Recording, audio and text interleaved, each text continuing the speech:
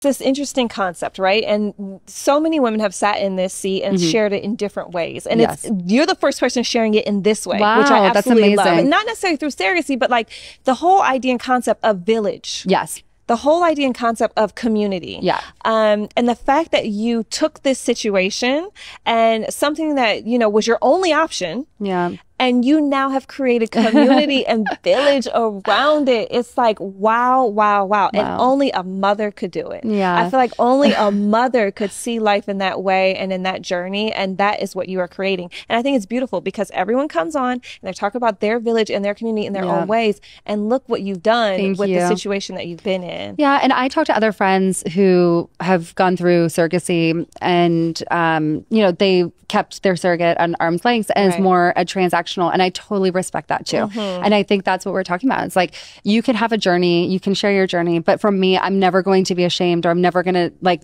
have to worry about how to tell my children, like, I'm so strong in my journey. And this, I'm just so grateful to have my children. And, you know, have my husband, have my family support and all my friends support, you know?